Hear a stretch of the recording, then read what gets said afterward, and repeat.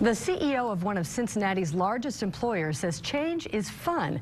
And it's a good thing Kroger CEO Rodney McMullen embraces change. His company is experiencing a lot of it. The Cincinnati-based supermarket giant is integrating Harris Teeter supermarkets after a $2.5 billion acquisition of the chain in late January. Openness to change is what led Kroger to start focusing on customers instead of competitors a decade ago. And that's when its hugely successful customer-first strategy was born, placing customers at the center of every decision.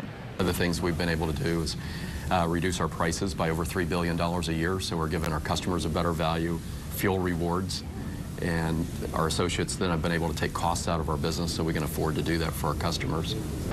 McMullen told Business Courier reporter Steve Watkins Kroger has invested more than $3 billion a year in meeting customer needs.